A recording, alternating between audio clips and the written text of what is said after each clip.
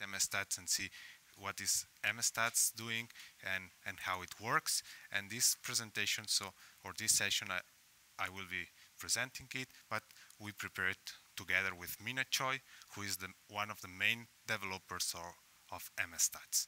So MSstats was published some couple of years ago in bioinformatics, but this is an open source R package containing several functions that allow us to analyze MS acquired data sets, and it has been mainly developed in the group of Professor Olga Witek, first in Purdue University and now in Northeastern University.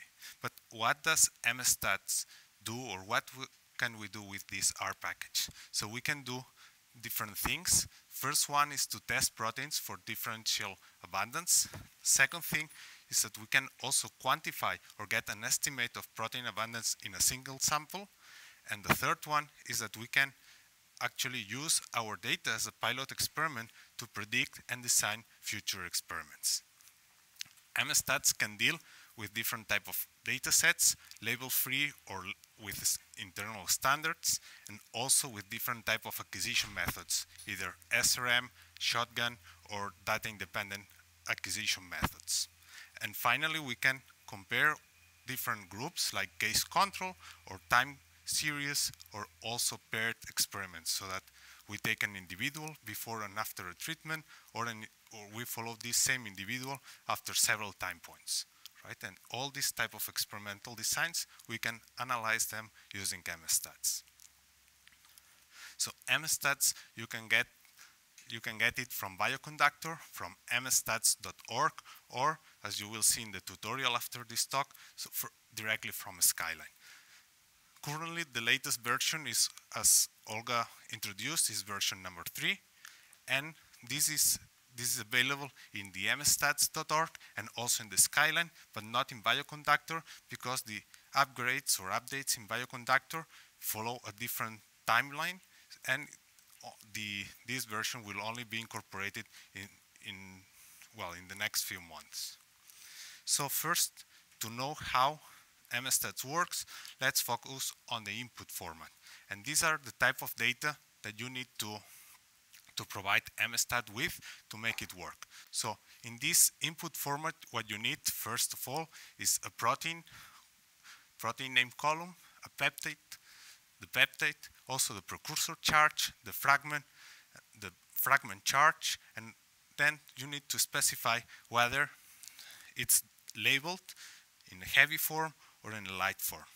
In some type of experimental designs, you will not get fragment or product charges. For example, in MS1 quantitation shotgun experiments. Then here you can put just 0 or NA for the information corresponding to the fragment and the fragment charge.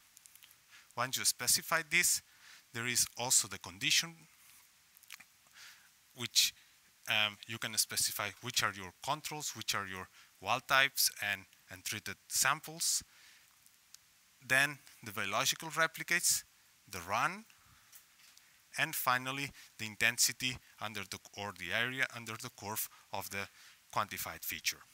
With this data, then we start with MSstats. And in the general workflow that Professor Olga Witek already introduced, the first step is to do the quality control and the normalization steps. And there are two functions in the R package that do this work, which are the data process and the data process plots. And with these two functions, what you can do is you can, first of all, do data transformation to log scale, then do the normalization, also deal with missing values. Some of you were asking before how we can deal with missing values with MSstats, so we will check it here.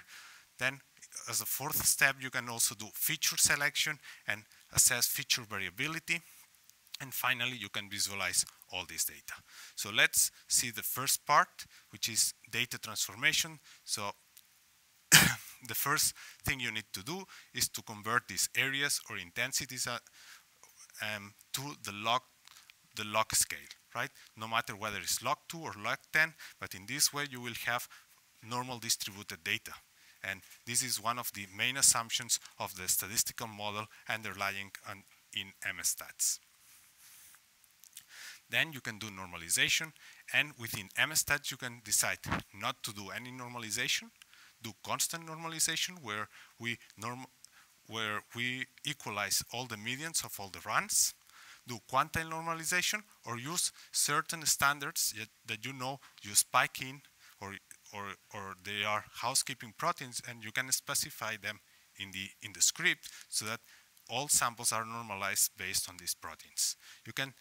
We can visualize this in here, right? So this is the type of plots that we could use to visualize normalization. So here are all the runs, and this is divided between the internal standards that in this case we assume that we spike them in a constant rate or constant concentration, and the same for the endogenous peptides or proteins. And then here I plot the log to intensity, and as you can see, so one of the assumptions that would be, well, I spike a constant internal standard, so it should be equal in all the samples, is not true, right? And given this assumption, what I can do is to actually normalize based on equalization of medians, as I'm doing here, or another way to do it is quantile normalization, which what we do is to actually make the distributions, so equalize distributions, so that the distribution of the first run is exactly the same as the second run. And this is why this plot looks so nice. But actually you are also, or you have the risk to do an over-normalization, right? So you are fitting so well the data that actually you are introducing bias. So whether to use one type of normalization or another depends a lot on your assumption, right? Here we assume that we have a constant heavy reference standard that is equal to all the samples, and how your data looks like. Why is it important to take into account your assumptions? So any normalizations assume something, right? In these cases, we assume constant concentrations of the internal standard. But in some experiments, like for example, label-free SRM data, in which you have selected, let's say, a subset of 10 proteins that you know they are very interesting because they are changing, actually, this is the data you have, right? If I would normalize this, what I would get is, of course, a normalized data set. But I know that this is not true because my assumption of constant concentration was not true from the very beginning. This means that, so this is biological difference, true difference, right? And we don't want to normalize this data. So it's very important that before doing a normalization, know what should remain constant in your data set, and then choose your normalization step accordingly. And this step of normalization, as you will see in the tutorial, so it's very well implemented, not only in R, but also in the Skyline with a nice graphical user interface.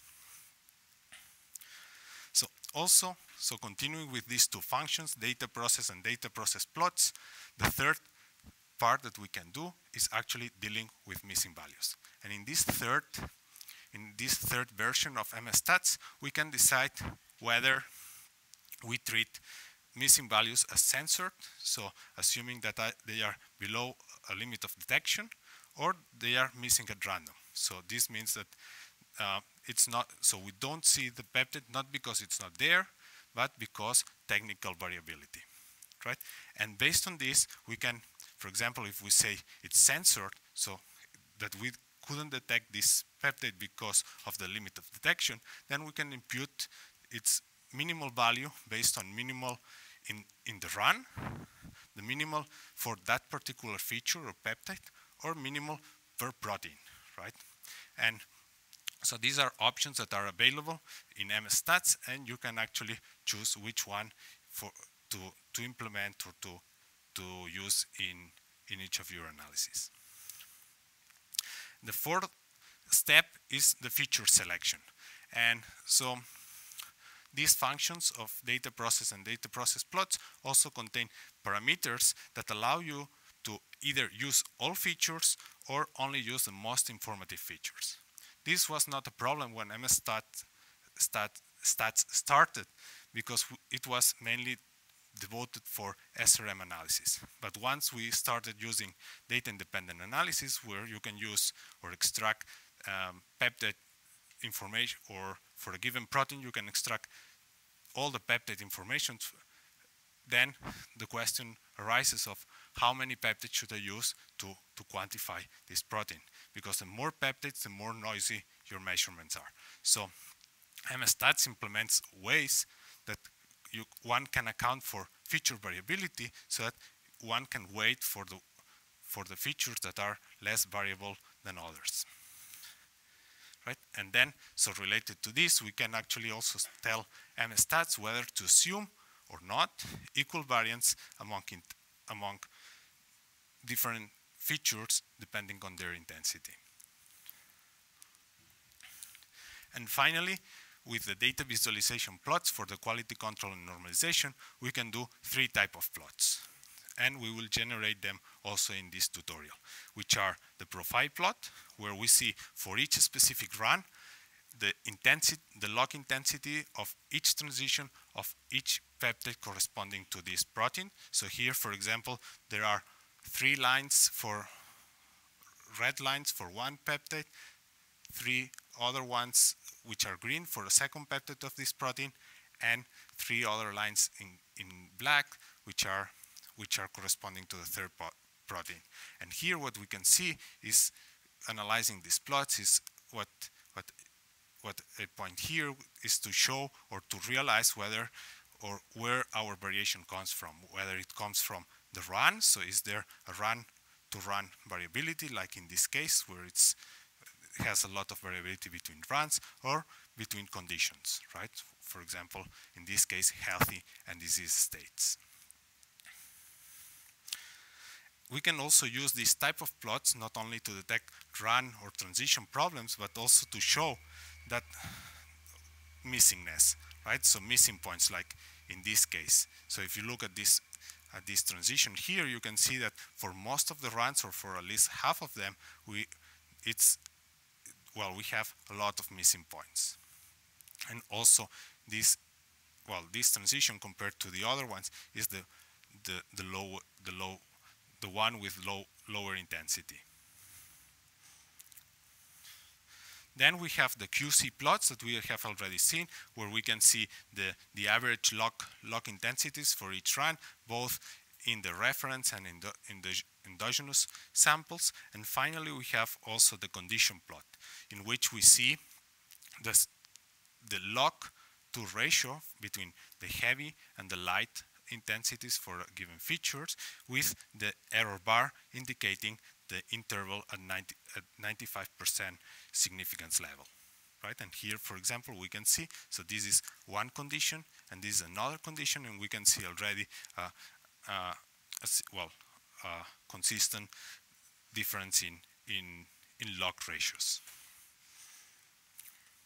So once we have done the quality control and normalization, the second step in MSstats is to do the group comparisons. And for this, the R package incorporates 2 functions, which are the group comparison, and similarly to the first one, we have also the group comparison plots function.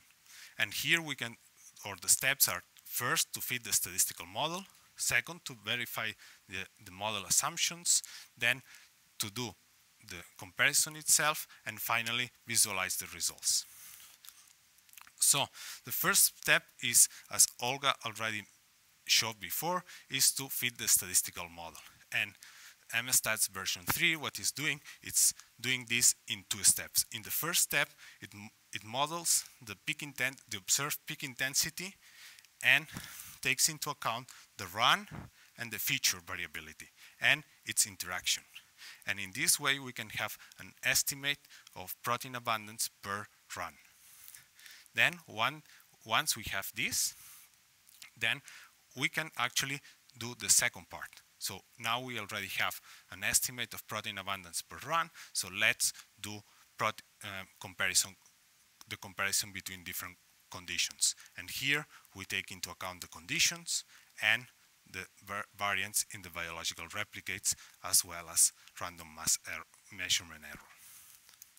Once we fit the statistical model, the second part is to verify the model assumption. And this is actually a very important part, right? MSstats implements a linear mixed model, and this is a parametric model that have some assumptions. So there are some assumptions that we take from granted for our mass spectrometry data. This is something that actually we as users, we don't need to verify. This was verified for example, in the publication, and for SRM data, shotgun data, and lately also for data-independent data.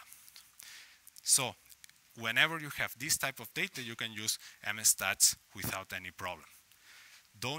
So there will be a point when you will feel very comfortable with MSstats, and you will say, well, I can assess different protein abundances and in different conditions, and maybe then you say, well, now I have my microarray data set, and then the structure, the input file, you could actually arrange it in a similar way, but then no one would have verified the model assumptions. So it's very dangerous to use this type of models in data in which you have not verified the assumptions that you are taking from granted in the statistical model.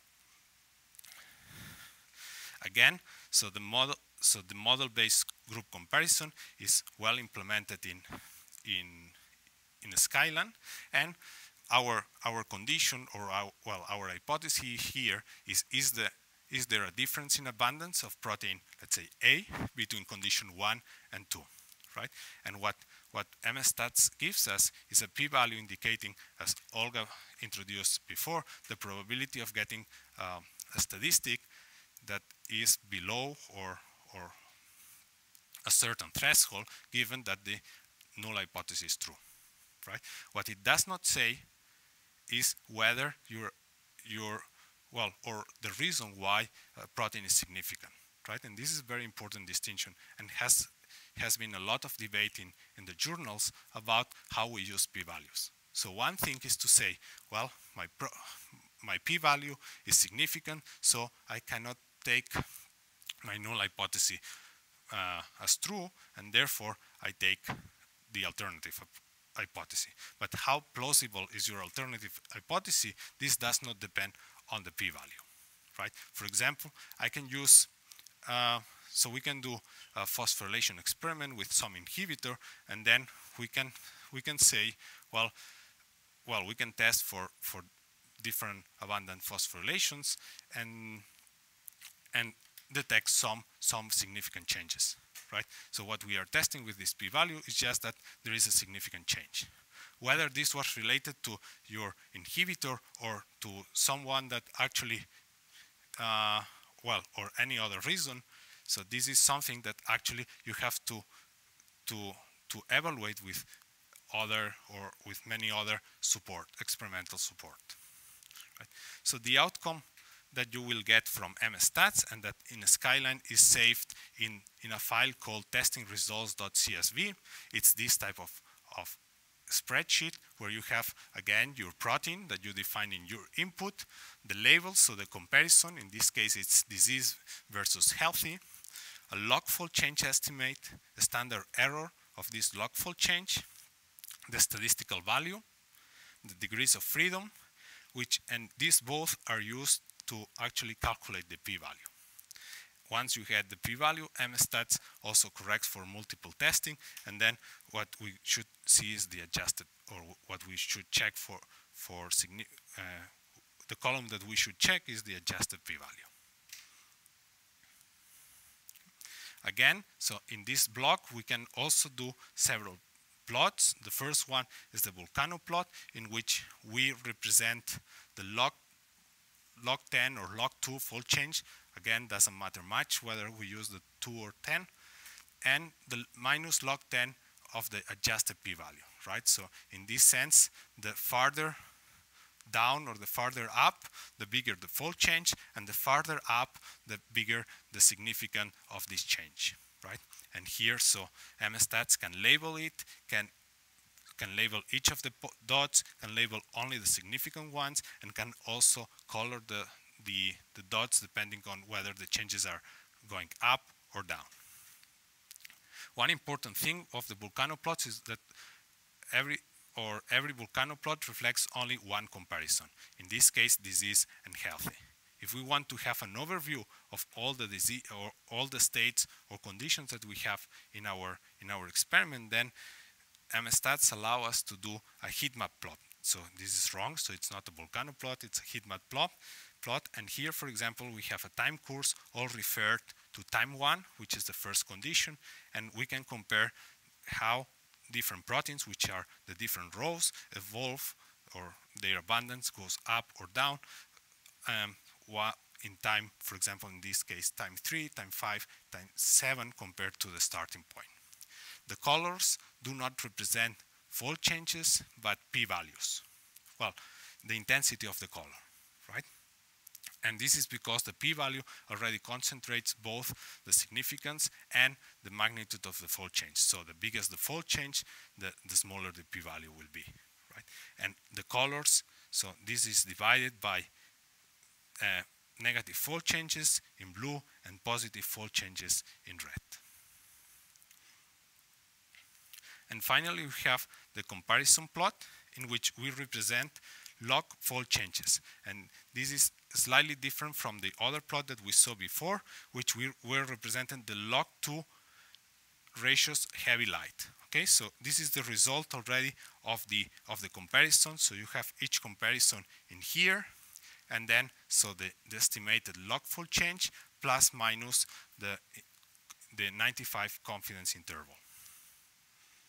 And finally, as the third block of MSstats is the experimental design of follow-up studies that Olga already presented in her lecture. And for this, we have two types of functions: the design sample size and the design sample size plots that allow us to calculate how big or how many replicates we need for future experiments for each of the different type of acquisition methods, depending on the fold change that we want to be able to determine as a significant fold change.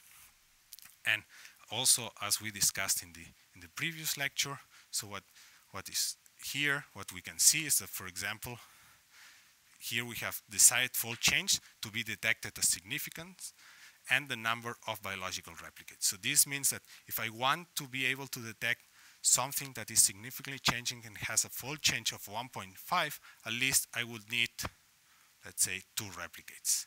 But if I want to be more sensitive and be able to detect those proteins that change in 20%, so that have a fold change of 1.2, I would need at least 8 replicates. If I don't have 8 replicates, I will never be able to detect a significant protein that is changing only 20% of their abundance, right? And this you cannot predict beforehand. You have to do a pilot experiment, and once you have this pilot experiment, you can assess the variability of your runs or your technical replicates or biological replicates, and with this variability assessment, you can do this type of experimental design plots. So, MSstats is integrated in the Skyline, and this is what we will do in the tutorial. So, in the tutorial, you will have to actually go to the tool store of Skyline, install it from there, and once you have it installed, that I guess that most of you already installed it. So there is a new menu in the tools that represents MSstats, and here you can do actually either one of the 3 steps that we have reviewed at the moment. So for each of these steps, we have actually a nice graphical user interface. For example, here the QC or the group comparison. And okay, it's back. And not only this, but actually MSstats also logs everything that we are doing in a Skyline with the ER package, right? So here, if there is any kind of error, so it will pop up here. That it's a window that especially in Skyline, and also here you can see how the progress of MSstats. So MSstats needs a few minutes to actually do the protein comparison, and you can see here so that it has done, for example, the first protein out of 48, and so on and so forth. Okay. So another thing that I would like to highlight is that MSstats and Skyline provides complementary quality control plots. Right? So these are the type of plots that you are used in Skyline, for example, the retention time deviation, or for example, the relative intensity of each of the transitions that you detect in each run.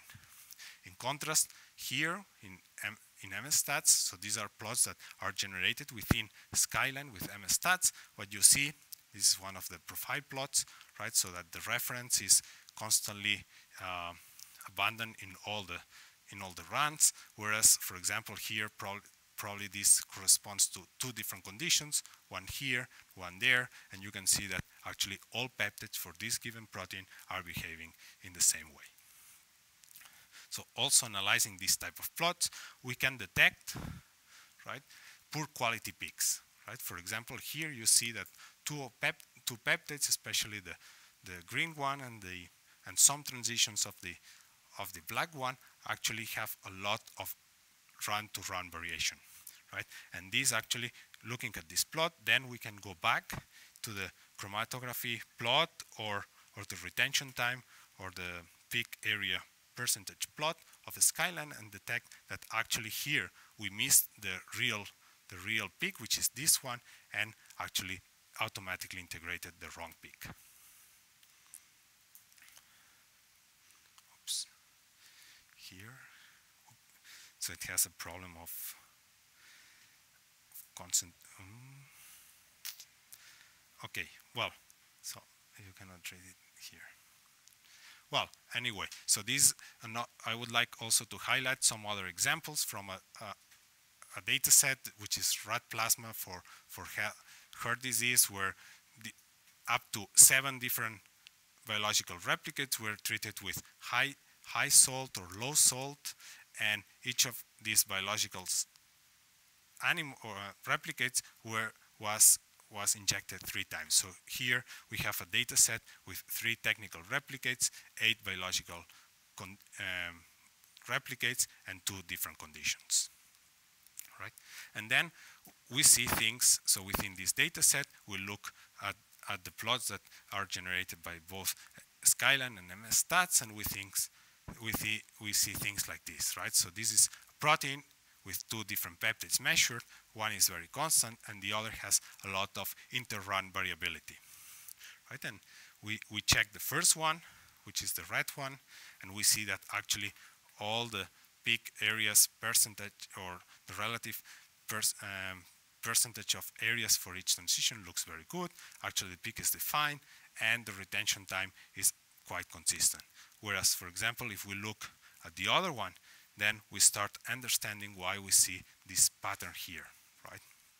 So this is one of the peak that was integrated in this type of samples here, and this is the difference in relative abundance of each of the transition. You can see that actually this is not always so bad. So here it's very variable, whereas here it's not, and also in terms of intensity. And this is a case where a peptide is present in one condition and completely absent in the other one.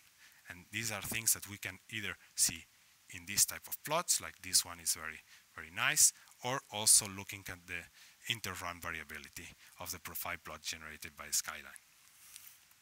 One important thing is that whether we consider or we don't consider this peptide, it will change our results, right? So for example, here we had a peptide that it was quite constant in both states, whereas another one that was absent in one of them and present in the other. So if we check for all features, we have an adjusted p-value of, well, or a significant p-value, whereas if we take only the red one and let's say a threshold of 0.01, so this would not be significant. And if we take only the black one, we get also significant change, right?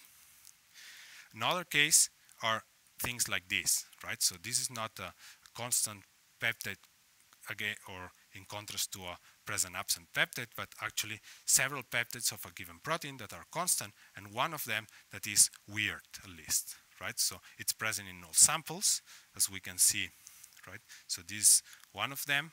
It's good both at the relative intensities, peak shape, retention time, and here is one of the other ones, right? So also again, good retention time, good intensities, good peak shape, good relative intensities of each of the transitions, and there is no clear explanation why is this happening, right? So here again, so if we take all features, we have certain log 2 fold change estimate of 2. For example, if we only take 2 of them, we have another log fold change estimate, which is very different from the previous one. And if we only take the black one, so again, so we have a different log fold change estimate. And these are things that you can see with this type of plots and this type of analysis, and that actually by looking just at the plots in a Skyline, you would not notice, right? Because these plots actually look very nice. So why are these things happening? Well, it's complicated to say, and whether we should believe the green and the red, or whether this. So there is no solution to this, right? Because both all peptides are equally good. It could happen that this peptide here, for example, gets phosphorylated, so or part of the population of this peptide is modified. So we see as it was being reduced, but actually what it happens is that part of the population of this peptide is being modified, not reduced. Or it can happen that there is also, I don't know, point mutation in this, in one of the conditions that we are analyzing, so on and so forth. But this is case-by-case explanation that you, in your data set, should actually study, right? So the important thing is that with MSstats, you can actually identify these cases, and then if you know your system, actually you can do, or you can make decisions on whether to keep or to kick them out or do whatever, right? In this case, for example, that is, so for this particular protein, you have several peptides that are not changing and only one that is behaving weird. So probably the protein is actually not changing, and this peptide is getting modified. Okay, and with this, right? So I would like to thanks especially all the people that are working hard in the implementation and development of MSstats in the laboratory of Professor Olga Vitek, especially Mina, and also the people at University of Washington and ETHZ Zurich that had a lot of discussions on specific problems on how to analyze data and triggered many of the implementations and developments in MSstats. And now, I will take questions and we will proceed to the tutorial.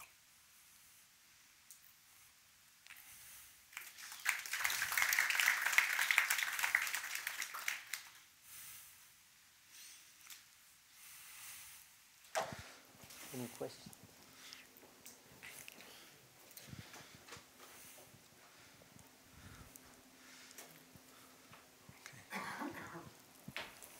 So when you analyze the data, how do you treat the technical replicates? Do you take an average from them? For example, if you have 3 technical replicates and then analyze only averages of technical replicates, or you put everything together? Because I've seen in the form you put all 3 values for 3 technical replicates, but how does the program solve the problem? Okay, so the thing is, so this is the input file, and we specify the condition and the biological replicate.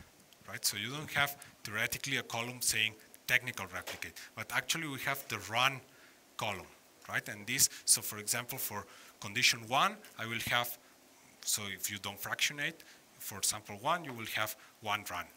For the biological replicate, you will have a 2nd run, and so on.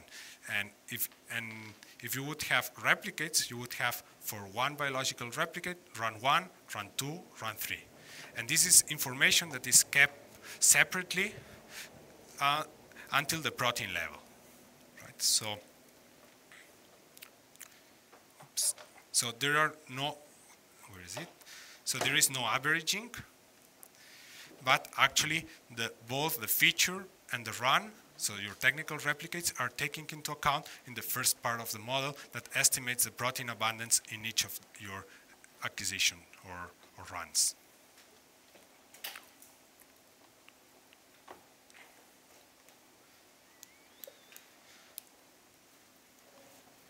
Okay, good. So then we start with the last tutorial of the course.